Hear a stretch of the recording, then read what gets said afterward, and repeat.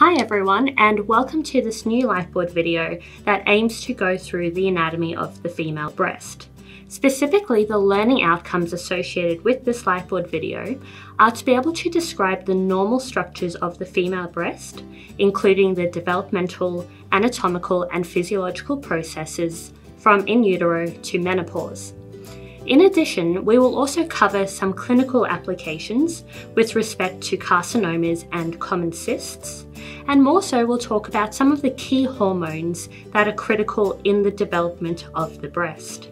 So starting off in utero, we know that the breasts are going to develop from the milk line, and the milk line in an embryo and then a fetus is going to run from the mid-axilla all the way down to the groin. So the breast is going to then develop from this milk line, and it's usually going to be the last remnant of the milk line in that pectoral region to then persist in the fetus. So what I've drawn is the ectoderm, and we know that the ectoderm is going to condensate or come together at a point roughly at about 8 weeks in utero, and this is then termed our mammary bud. So this mammary bud is then going to grow towards the breast fat pad. So this is then going to grow as a cord-like structure posteriorly, and this occurs at roughly 16 weeks in the fetus. And ultimately then, at around 20 weeks in utero, we start seeing the formation of the ductal system. This can usually be between 10 to 15 ducts, and essentially this lays down the foundation then of the lactiferous ducts and then what's going to be the lobules later on in life. We know that there's going to be a series of developmental processes that then occur within that fetal period. For example, we know that the nipple is going to be inverted really up until the full term stage of the fetus, and at which point it's then going to become everted.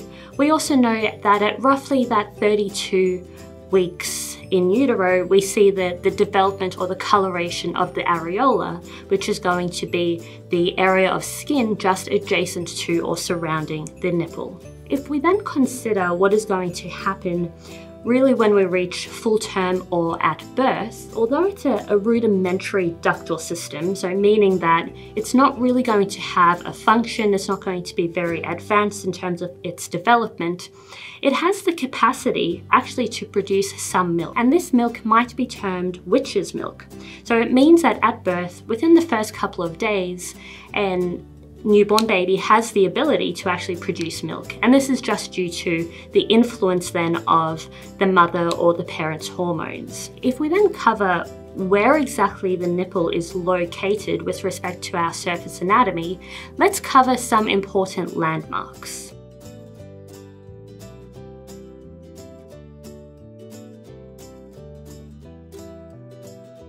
The surface anatomy of the nipple is going to correspond to the fourth intercostal space, as we can see on the diagram above. This is an important demarcation in both males and females, and is roughly going to stay at the same point up until the lactating or postmenopausal female. What we can also see with consideration of our surface anatomy is we know that the posterior wall or the base of the breast is going to sit upon that thoracic wall, just superficial to the ribs. There is going to be muscle that overlies this as well, which we'll cover in a second. But then thinking about the general position, if we were looking at someone's breast from an anterior view, the breast is also going to be located from the mid-sternum or lateral to the sternum, and then extending to the mid-axillary line. With respect to a sagittal view then, we can see that the breast in an adult female is going to extend all the way from the second to the sixth ribs. Let's then think about what is the actual arrangement then of the base of the breast. So we know that just superficial to our ribs, we have important muscles that are going to be our pectoral muscles, that is going to provide the muscle interface for the breast tissue to attach to. So specifically, we have our pectoralis minor, and then anterior to that, our big pectoralis major muscles.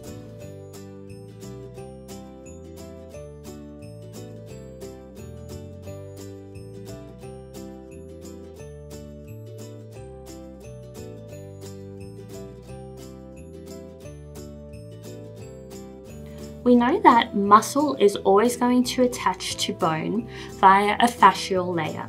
So what I've drawn in yellow specifically is going to be the superficial fascia, so that connective tissue lining or outline that is going to surround the muscles. So we can see that we have a superficial fascial layer that is going to surround both pectoralis minor and major. And then we can also see we have a space here which is going to be formed by the deep fascial layers. And this space specifically is going to be of clinical significance as it represents the retromammary space. So this is going to be a potential space and is quite important when we're considering mastectomies or if we're looking at cosmetic reconstruction. In order to be a little bit more representative, I've had to redraw our diagram because remember that ductal system that is going to be rudimentary in the newborn is actually going to move anteriorly. And what we can see in the course of puberty is eventually it's going to align with the nipple. And this is important because we know that each of these lines that I've drawn is going to represent a lactiferous duct. So the lactiferous ducts actually come together at the level of the nipple and they are going to then dilate into lactiferous sinuses, and then they're going to eventually exit the nipple via nipple pores. Although what I've currently drawn is not quite representative of the typical breast in that puberty period, I thought we'd just kind of draw the shape of the adult breast, but we'd just talk about what happens to the ductal system in that developmental phase during puberty. During puberty, we know that in females, there is going to be a huge surge in estrogen. So the function of estrogen on this ductal system is going to be the expansion of the ducts posteriorly into the fat pad. So the big role that estrogen has on the ductal system during puberty is we start seeing the growth of these lactiferous ducts posteriorly into that fat pad.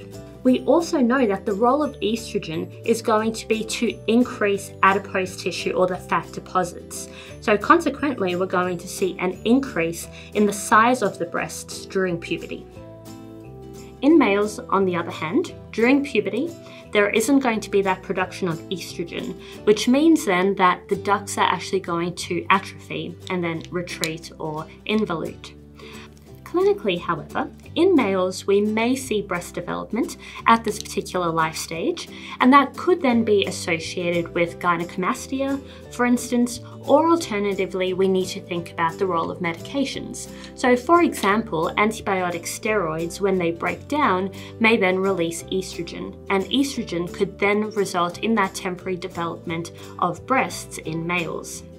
Moving then into post-puberty, so in adulthood, with each menstrual cycle, we know that there's going to be estrogen and progesterone that are going to be produced, or that are going to be our main hormones at play. With each cycle, we're then going to see the proliferation and degeneration then of branches associated with our ductal system. So the fact that estrogen is going to be produced means that we see even further growth of our lactiferous ducts backwards or posteriorly into that fat pad. And then the role of progesterone specifically is going to be the development of branches, or alternatively what we call extralobular ductal units, that are going to further dilate the ductal system or the glandular system.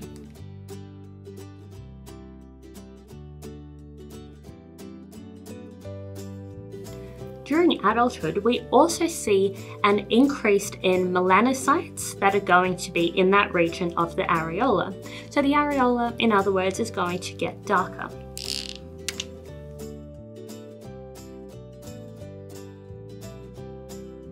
If we then consider what is going to happen during pregnancy, there are numerous changes that have to occur in the ductal system to prepare for lactation. Specifically during pregnancy, we know that there's going to be an increase in estrogen and progesterone once again.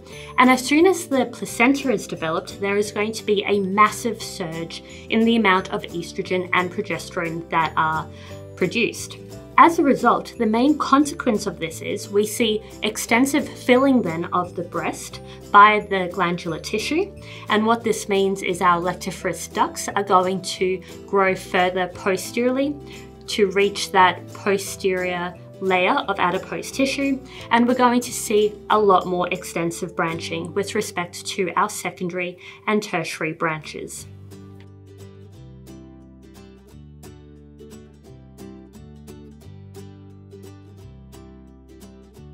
In addition, due to this mass increase of progesterone, we actually see alveolar development as well. So the actual alveoli themselves are going to proliferate, and what we see is going to be a change of the epithelium within the ductal system and our lobules, which we'll get to in a second. That is going to change into lactocytes, which is going to be important for the production of milk. Obviously, at this point, milk is not going to be produced yet. That is only going to come after the baby has been born, so in that lactation phase, but it's important to then prepare the epithelial cells for the ability to produce milk. On this note, it's important to remember from your physiology that progesterone is going to be responsible for inhibiting prolactin. So prolactin is the hormone that is going to trigger and be responsible for the production of milk. So at this point, because there's such big amounts of progesterone that are being produced, no milk is able to actually then be created because prolactin is still going to be inhibited. I probably haven't used the right color scheme in this Lightboard video, but I'm going to draw on the alveolar buds that are going to then develop during pregnancy on our diagram in blue.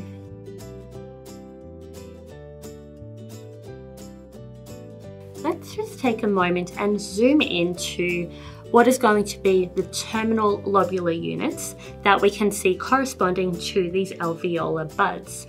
Let's then consider what this looks like in a normal female that is not pregnant.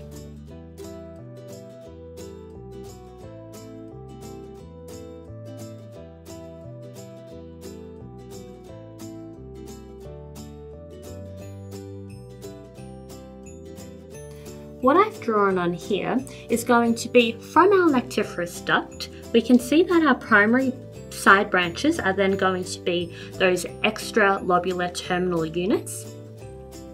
And these are then going to, if we are to zoom in a little bit further, we can see in non-pregnant individuals, we have our extralobular duct coming down, and then we have a lobule that is going to be the final termination of that particular structure. The lobule then, on the other hand, is going to be made up of about 40 to 100 individual alveoli. So we're just looking at a cross-section then through the actual lobule, and we can see all of our epithelial cells lining the outside. If we then think about what happens during pregnancy, we then have changes in the actual epithelium that is going to allow the proliferation of our extralobular terminal units to then give rise to secondary and tertiary branches that are then going to be the intralobular terminal units. And then we have individual lobules associated with each of these. So the actual tree is then going to dilate, get bigger and more complicated.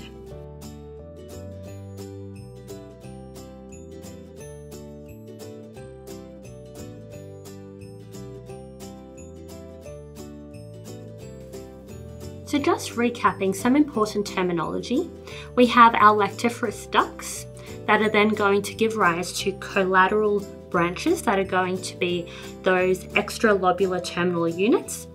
During pregnancy, the role of progesterone is going to be to increase the branching pattern. So we then see the differentiation into intralobular terminal units, and then each of these have lobules associated with them, and those lobules will contain our alveoli. So this specific cluster from extralobular terminal unit downwards is going to then encompass a lobe. So the lobe is then associated or interchanged with the mammary glands. Each of these lobes or glands are then draining into the lactiferous duct, from the lactiferous duct into the sinus, and then expelled outwards. We've already spoken about the fact that we have this retromammary space, And this space is then going to be lined either side by our deep fascial layers. We also know that within the breast, just deep to the skin itself, we also have a superficial fascial layer that is then going to extend all the way posteriorly. What is important though is we need to actually have shape to the breast. So size is going to be determined by the amount of adipose tissue that's then correlated to that release of estrogen. But in order to then have shape of the breast, we need the role of suspensory ligaments. So separating each of our mammary glands, we have a series of fibrous connective tissue structures that are going to then be our suspensory ligaments or our ligaments of Cooper. These ligaments are then going to attach directly to that deep fascia on the anterior thoracic wall, and they're also then going to attach to the superficial fascia on the superior breast. So obviously, given the amount of adipose tissue and glandular tissue, the breast can get quite heavy, so we need to then suspend them superiorly to the roof of the breast essentially. So these ligaments are going to be spiderweb in arrangement and attach directly from the fascia to the ducts and then to that posterior wall.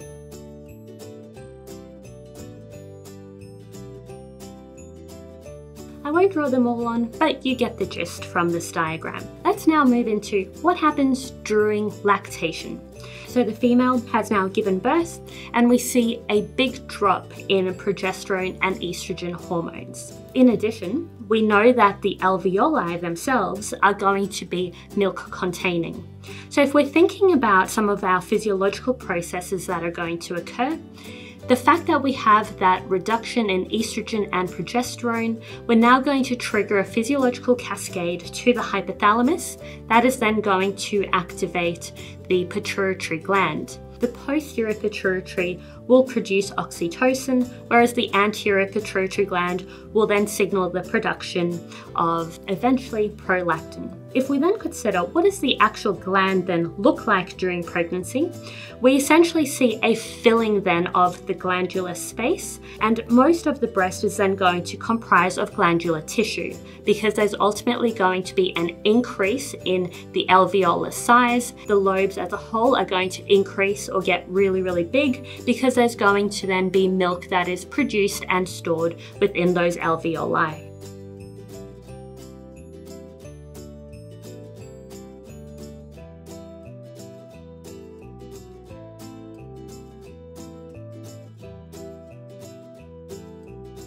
Prolactin is then going to cause the production of milk from those lactocytes, and then we need to squeeze milk out into the ducts.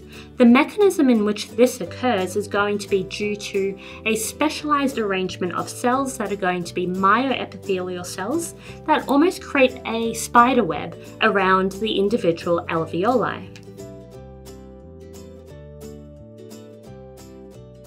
So these myoepithelial cells are controlled by the hormone oxytocin. So oxytocin is going to be released. It is going to cause the contraction of these myoepithelial cells. Remember, myo means muscle. And the contraction is then going to push the milk out of those lobules, lobes, and then back into the lactiferous ducts. From the ducts, they would then pass through the lactiferous sinuses and out through the nipple via nipple pores. Let's just come back to that nipple areola complex. The nipple itself, as we mentioned, is going to be central or medial to the areola, which is the circular, darker or more pigmented structure as depicted in orange. And the areola is going to contain melanocytes, giving it its dark pigmentation. In the areola, we'll also notice a series of tubercles that are referred to as Montgomery's tubercles, and this is going to be the exit point for the Montgomery glands. So the Montgomery glands are going to be sebaceous glands that are going to release fluid that's going to be responsible for lubricating and protecting the nipple from cracking, and it's also going to be responsible for helping the baby to latch. So we know that there's going to be a certain odor associated with this fluid, and it is going to attract the baby to the nipple. These Montgomery glands have been drawn in pink, and they're also going to be sitting just posterior to a smooth muscle structure at the nipple that's going to help with squeezing or pushing that milk out when the baby suckles. As I've mentioned before, the areola is going to also increase in its pigmentation, so the density and amount of melanocytes during pregnancy. And this is important because it actually provides a target for the suckling baby to latch onto. This also brings me to the point that there are mechanoreceptors located within the areola. So when the baby suckles on the mother's or the parent's nipple, this is then going to then signal cascade up to the hypothalamus, then to the pituitary gland, then to release prolactin and oxytocin. This will cause the formation of milk. Oxytocin will cause the contraction of our myoepithelial cells, and then milk will be squeezed out. The smooth muscle will then also assist with the squeezing to then enter the baby's mouth. During menopause, on the other hand, we know that there's going to be massive changes associated with hormone levels, and as a result, the ductal system and lobular system is going to atrophy and regress back to that pubertal state. So given then that the breast has undergone so many changes with respect to its size and as a result the adipose composition and deposits, at menopause we tend to then see a decrease in adipose tissue, and we also see that the suspensory ligaments or the Cooper's ligaments are going to become stretched. I've just labelled on our diagram the different life stages that we have discussed in females. Obviously keep in mind this is not a representation of the entire breast, and what I've tried to do is give you a bit of an indication of longitudinally how the mammary glands and ductal system will develop from puberty all the way then back through to menopause. If we then turn our attention to why normal breast anatomy is quite important when we're thinking about clinical considerations or presentations, it's important to remember that the mammary glands are going to be modified sweat glands. Because they are sweat glands, they actually lack a fibrous capsule around the glands. And what this means is if we have abnormal growth or proliferation of the epithelial tissue, such as might be the case in cancer, or if we have an invading mass, this can then infiltrate the surrounding breast parenchyma. And this can then have implications or invade blood supply or the lymphatic drainage. A couple of things we might want to consider is if we're thinking about carcinoma and specifically talking about ductal carcinoma in situ or lobular carcinoma in situ, this is referring then to carcinoma or cancer that is going to be confined to the ductal and lobular units. Specifically, we see that this is actually going to be confined or in situ to those terminal ductal units, which is going to include the alveoli, the lobules, and then those intra and extra lobular terminal ducts. This is then also going to correspond to those early stages of cancer classification. On the other hand, if you hear the term invasive ductal carcinoma, this is referring then to the carcinoma actually invading the surrounding breast tissue. So if we're going back to our arrangement of our epithelial cells that we know is going to line the individual alveoli and the ducts, if we then have proliferation or breakdown then of these cells that are then going to cause a cancer to invade the surrounding glandular tissue, including the suspensory ligament, this is then going to correspond to invasive ductal carcinoma. So it's actually invading the surrounding space. And what we might see is actual pulling then or shortening of those ligaments. From a presentation standpoint, this might then result in dimpling of the breast tissue. We might also see if it is going to be large enough or widespread enough, we can actually then also see inversion of the nipple. If there is invasion to the blood supply, we might see bleeding of the nipple. And if the lymphatic system is going to be implicated, we might see an orange peel appearance of the areola, and there might be subsequent inflammation and swelling of the breast itself. And then finally, if we consider cysts, the most common of which is going to be fibroadenomas, which is the most common type of benign cyst found in individuals between 20 and 40 years. A fibroadenoma will typically, and in simplistic terms, originate from a blockage in those terminal alveoli that is then consequently going to dilate that interlobular duct. Given its composition, this is typically then going to present as a highly mobile, non-tender, palpable lump. Accordingly, you can see that given the normal structure of the breast,